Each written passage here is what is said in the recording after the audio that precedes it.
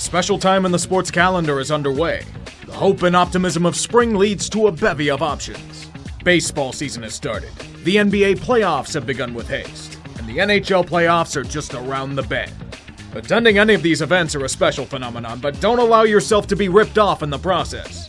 With SeatGeek, the sponsor of this video, you can be comforted by an unpillaged wallet. The resale market is treacherous. And with SeatGeek sorting and color-coding all tickets on a 1 to 10 scale, you'll be sure to get the right fit. Tickets are actively vetted and confirmed for authenticity, which means not getting pulled for a fast one. The time is now if you want to experience live sports for yourself. And when you use the code TREE in the link below, you'll save $20 off your first purchase. With SeatGeek, there is no need to fear spending a fortune for tickets, only to enjoy the game. And for you to hopefully enjoy this video. Even if you don't follow the NBA, 2016 is an offseason that will live in infamy. We've talked about how ridiculous that NHL free agency class was, but the NBA's version makes that one feel like a skinflint splurging on penny candy at a thrift store. There's a good reason for the insanity. Their salary cap went up a whopping $24 million that offseason.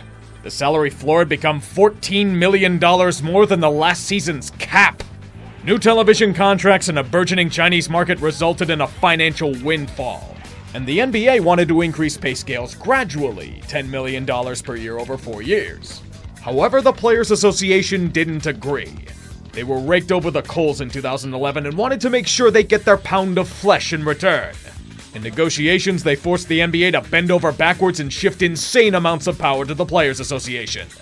I get that the league is a soft cap and few players to pay, but when I think of 2016, I think of the absolute worst the league has to offer.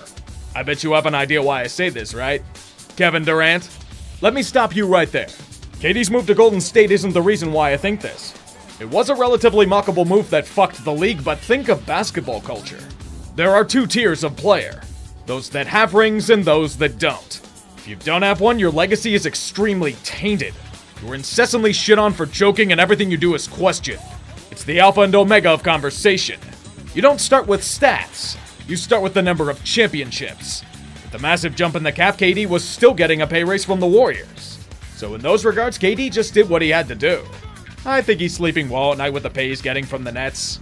Now that most of you will probably turn off the video for lack of KD slander, the real reason why this free agency class was ridiculous was because, thanks to bidding wars, a bunch of players got paid way too much.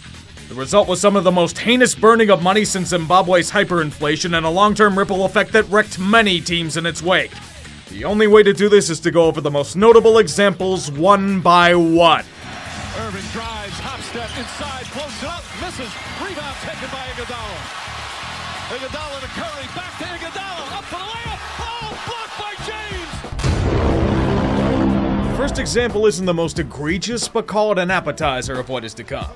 Mike Conley is a solid player, that in itself can't be denied.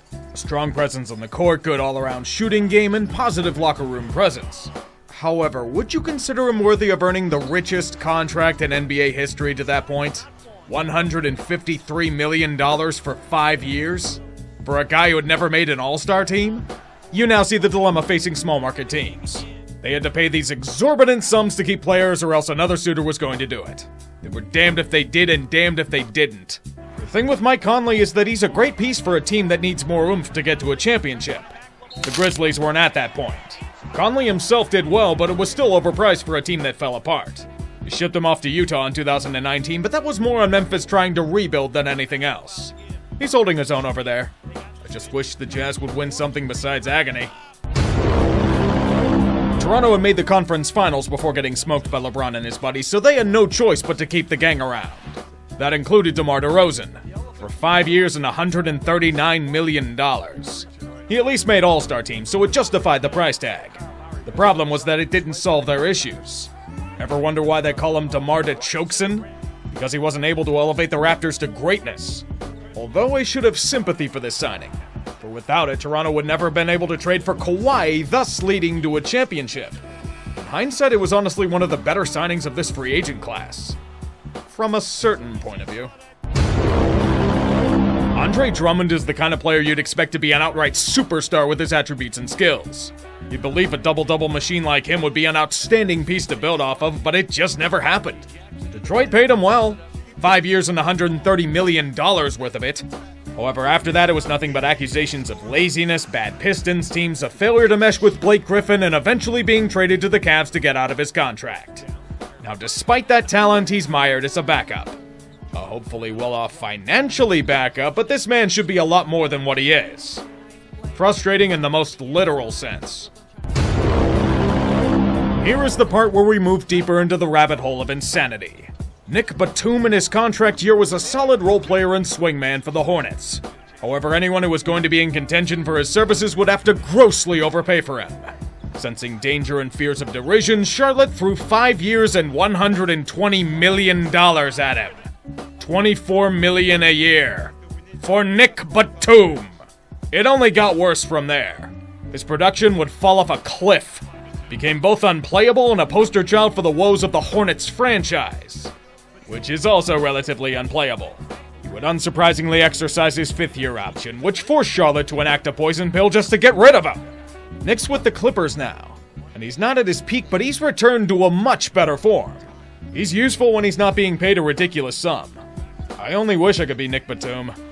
Or at least have his bank account and investing portfolios. Batum wasn't the only player the Hornets locked themselves into mediocrity with.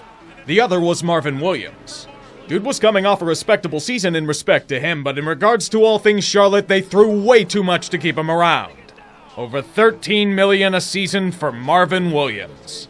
The sad part is that he wasn't even the most egregious signing on his own team. He at least played at a respectable level for the contract. It wasn't good enough to get the Hornets anywhere, but you can't blame him for trying. He cut in the final year of his deal to get a chance to win a ring elsewhere, but it didn't work out. He's now retired, with a hopefully nice cushion to live out the rest of his life with. When you step into the ring with Dwight Howard, you don't know what you're going to get. You may get the incredible talent that he's blessed with, but you may also infect your team with metastatic cancer in the process. The Atlanta Hawks were desperate to remain competitive, but didn't want to pay the big bucks to Al Horford. And they took a chance on Howard despite him running himself out of town nearly everywhere he went. It may have been his hometown, but he meshed with the team so well that he was traded to Charlotte a year after signing to get him the hell out. His teammates cried in celebration when they found out the bad man was gone. He'd be traded to the Nets a year later, where he would be immediately waived. He did manage to get a ring with the 2020 Mickey Mouse squad, so it kinda worked out for him in the end. Atlanta really believed they were just a few pieces away from truly competing. Kent Bazemore picked a really good time to have a career season. For him, not the Hawks. They had to desperately overpay to keep him. And 4 years and $70 million was enough to do it. Just like nearly every other contract signed this offseason, it didn't work out. Bazemore didn't decline, he was just inefficient and not worth $17.5 million yearly. It resulted in him being traded for Evan Turner's money pit. Then traded to hell in Sacramento to end the deal. He's still in the league, but slowly phasing out of a starting role. At least he got paid. The Lakers were in a stage that their entitled fan base had never experienced before. No one wanted to come there. At this point in time, Kobe ball-hogged his way to a nice retirement ceremony, and LA needed to rebuild. So for them, their answer was to throw money at anyone who wanted to deal with the bullshit of it. You think you're getting elite players? No, try a declining Luol Deng. For 4 years and $72 million. He did so well he lasted one whole season of subpar starting play before being cut. The buyout was so long the Lakers are finally free of it, after failing to petition to have his contract stricken from the record. Excellent success. Deng was a disaster, but if you thought that was bad enough for them... The Lakers got in on the two terribly aging players for one special. Timofey Mozgov is the next piece to add, thanks to their desperate need for a big man. A body is all that Mozgov offered, LA. To add to a previous season where he did next to nothing, Mozgov did even less than that for them. All for 4 years and $64 million. The contract was such an albatross that the Lakers were forced to dangle D'Angelo Russell to get the Brooklyn Nets to eat it the next year. This is why you don't sign players with crippling knee injuries to $15 million annually. You can point right to this free agency class as to why the Trailblazers have never been able to ascend to championship status. They locked themselves into these awful contracts that they had a hard time getting out of without mortgaging their soul. The first example is Alan Crabb. For this case, Crabb's contract wasn't their fault, but that of Brooklyn. They offered him a 4-year, $75 million deal. Apparently scoring 10 points a game off the bench is worthy of paying over $18 million a year to. The problem is that Portland developed FOMO for this bench player and matched the contract. He did his best, but he was nowhere close to meeting that outrageous sum. Portland traded him to Brooklyn a year later for another awful deal of this class in Andrew Nicholson. They'll still be paying that man's buyout until 2024. Crabbe was alright in Brooklyn, but injuries gradually knocked him out of the game. However, I can't blame him for securing the bag. Evan Turner is the player Portland's fans point to as the impetus for their failure. Turner had shown flashes of brilliance, but lacked consistency at any point in his career. Drinking stupid juice, the Trailblazers felt he was the missing piece. This player is a bench guy who had a season where he benefited from a good defensive system and can't shoot threes. Let's pay him $17.5 million per year. Do you now see why Portland couldn't support Damian Lillard? Because they're hoping Evan Turner played like he did in Philadelphia. Which he didn't. They were finally free of him in 2019 by trading him for another god-awful signing from the 2016 class in Kent Bazemore. A merry-go-round of shitty contracts. Shit keeps coming down the pipe. Mo Harkless was the next winner of the NBA lottery. One decent season off the bench, plus a team desperate to keep the gang together equals making over $10 million a season. To be fair, he did get starting minutes in 2016 and 17, and he did average 10 points per game, but he wasn't anything spectacular. Mo was eventually traded off to the Clippers in the trade that brought Hassan Whiteside to Portland, and then be cast off to where all good careers die. The Knicks. Currently, he's now toiling on the NBA's equivalent of the final stop. The Sacramento Kings. Do you remember where you were when you remembered Festus Ezeli was a Trailblazer? Probably here since you haven't heard that name in years. It's easy to forget. He never played a game for Portland. Dead serious. He was injured the whole damn time. They got buyer's remorse after a year and was immediately waived after the fact, but this signing is simply terrible for that. At least the other players on these awful deals played for their teams. Festus, on the other hand, wouldn't play professionally again until 2021. In the G League. He played 2 games. Fucking injuries, man. Same situation as Mo Harkless, except slightly cheaper on contract term. I feel like I should just copy-paste segments. Leonard was traded in the same damn deal Harkless was. He did next to nothing after that. When your most notable action is an accidental faux pas on a Twitch stream, I'm sorry, you're not worth my time. The New York Knicks and terrible free agency signings gel together as if they're Starsky and Hutch. Phil Jackson was in desperate need to jam the triangle offense into every orifice this organization had to offer. So in comes a weather-beaten Joakim Noah for way too much goddamn money. Knicks, you know this guy's been suffering from injuries and steep decline the past 2 seasons, right? The deal went about as well as Phil Jackson's tenure with the Knicks. He lasted 2 seasons. If you exclude the 20-game drug suspension, injury to end 2017, and a chasm between him and Jeff Hornacek, he played 2 seasons. His contract buyout finally ended this living hell. A great success story for everyone involved. New York also managed to nab Courtney Lee for 4 years and $12 million annually. The sad part is that Lee was one of the better contracts in terms of value in this entire class. I want you to let that soak in your brain for a moment. A guy performing decently as a role player is one of the better signings. It wouldn't save him from being traded in a cuss-cutting move along with Tingus Pingus, which blew up in everyone's face. Somehow, the Knicks didn't end up on the shittier end of it. How the hell did that happen?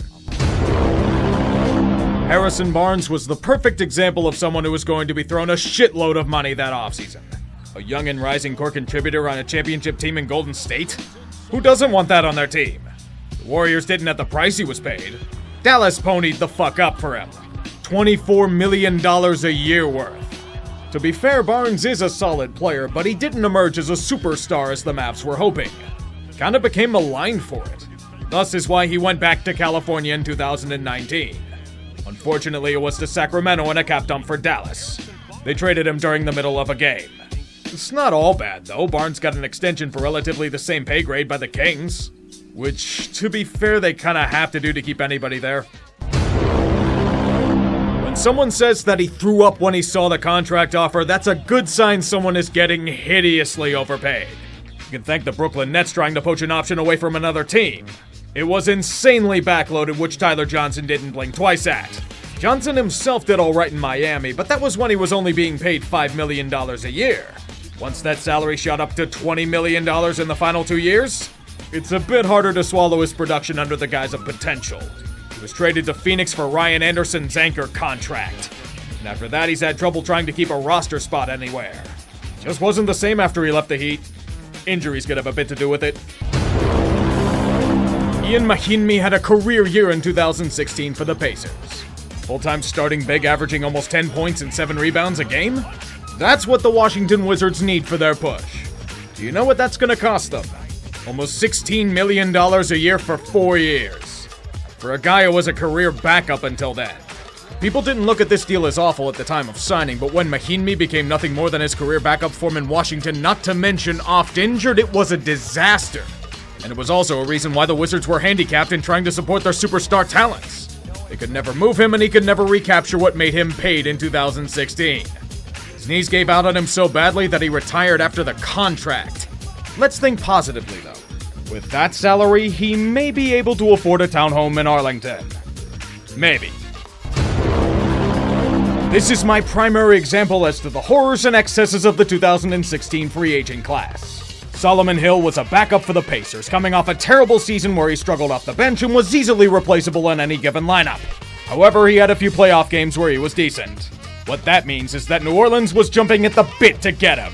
My God, Peter, this man has a pulse! Someone sign him to a $12 million a year contract immediately! Hill's first year was okay, if you ignore the fact that he was getting shoved minutes every chance they had. After that, King Solomon apparently cut his talent in half. Torn hamstrings tend to fuck over a career in a league that relies on your legs. It became the albatross of albatrosses. New Orleans was stuck and couldn't do anything about it until the 2019 offseason, where he was traded to Atlanta in a draft day deal. Then flipped to Memphis in a terrible 2016 contract switcheroo. Hill's still in the league as a bench player at least, but he can take pride in a nice bank account. Sometimes all you need is a half-decent playoff run and someone will throw money at you. The Milwaukee Bucks were pretty poorly run at this point and were desperate to get back to some form of relevance. In hindsight, they did, but it wasn't because of deals like this. I'd like to think that Milwaukee pretended they had an NHL team with this deal because they paid almost $10 million a year for grit and sandpaper. A reminder, this was for Matthew Dellavedova. He was more Tony Snell in 2016-17 than Tony Snell was. And just did nothing. He was bad as a Buck. So bad that he was traded back to Cleveland in a please take this player off our hands deal. They'd have been better off using the money for insulation. It got worse for them too. A career year with the Phoenix Suns in the mid-2010s should be taken with a pinch of salt. Remember, the Suns were a repetitive car crash back in that time frame. Milwaukee took the bait. Teletovic cashed in over $10 million a season for it. Even for this blessing, the injury gods did not care. He lasted one subpar season before being stricken with a knee injury and blood clots in his lungs. It forced his retirement after the season because life sucks. Oh, you thought this was it for Milwaukee? Keep digging. Miles Plumlee got a 4-year contract worth $50 million.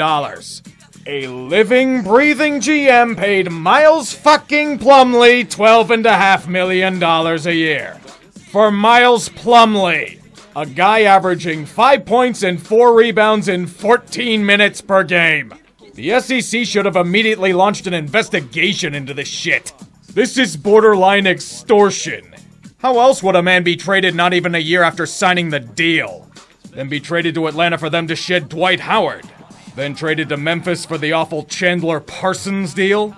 Not one of the NBA's brightest moments. Speaking of Chandler Parsons, mention this name to anyone in Memphis. I dare you. There will either be a silent bitter rage or 1,000 yard stare in response. In theory, the signing made sense with him being a three-point specialist that can hold down starting minutes. That was before the injury started taking him down. If win shares were based on knee issues, Parsons would have been a perennial all-star. His pass form was slowly beaten from him. He couldn't handle minute loads he could in the past. When he was even able to step onto the court, Parsons became a colossal liability through no fault of his own. The problem is no one gives a shit since they only see him making over $23 million a year. Yes, $94 million for 4 years. Pay to play game, baby. Just not with Parsons and his injuries. was eventually traded to Atlanta, limped to the end of his contract, and then retired. This was after a major car accident that nearly took his life in 2020. Jesus.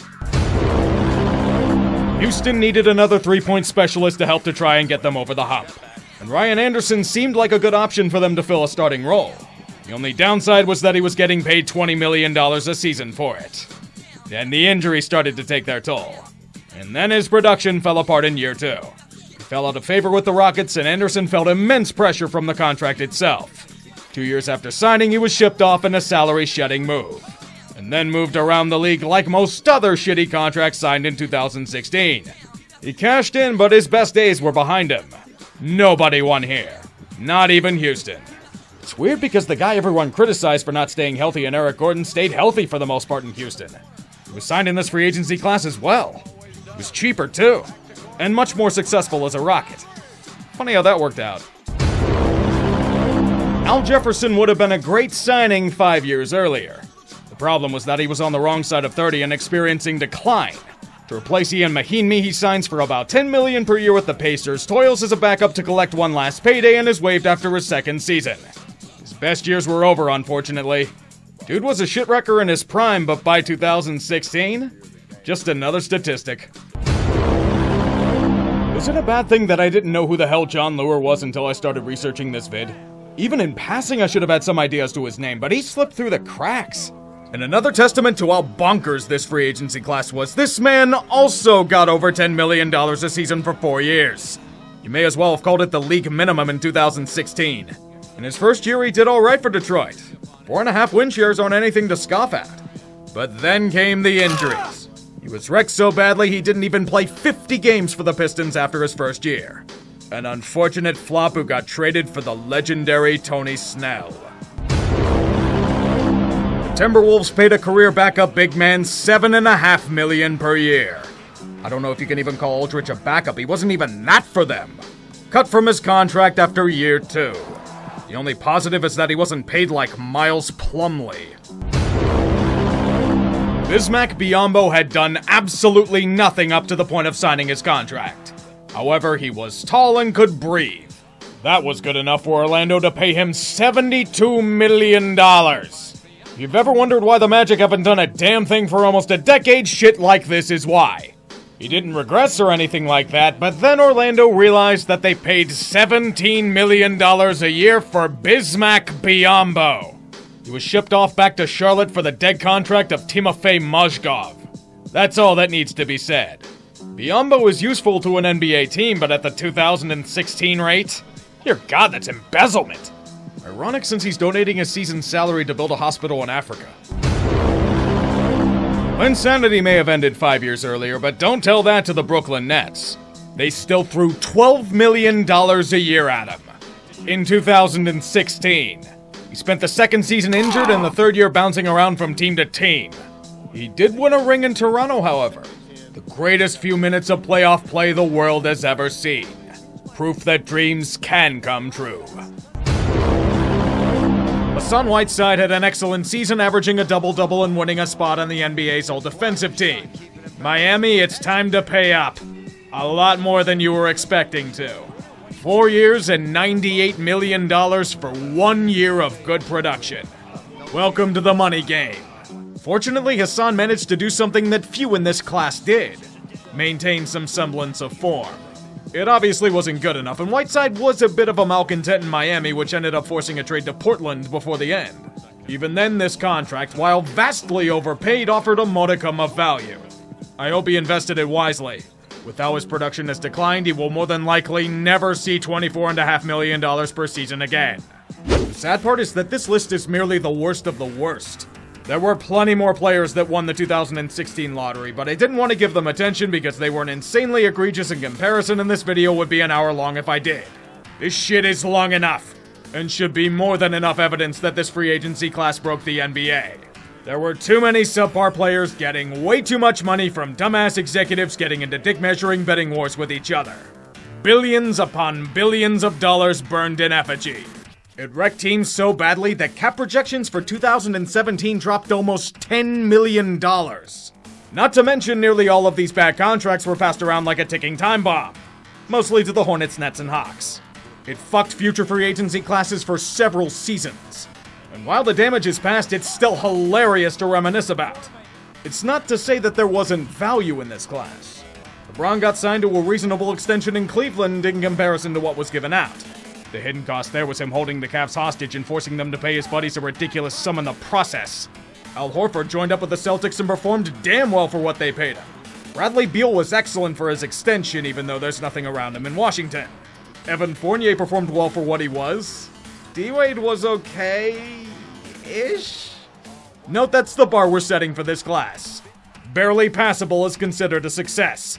The best move to make in hindsight was either sit out or get KD to sign with you. Pure disaster nearly everywhere you look. And that's what makes this class legendary. Consider this video as their graveyard. A moment of silence for the billions of dollars thrown away by most of these teams. Jaylen Brown kicks it out. Smart fakes. Inside. Tatum spins and he puts it in. Celtics go up by one. They wave it off.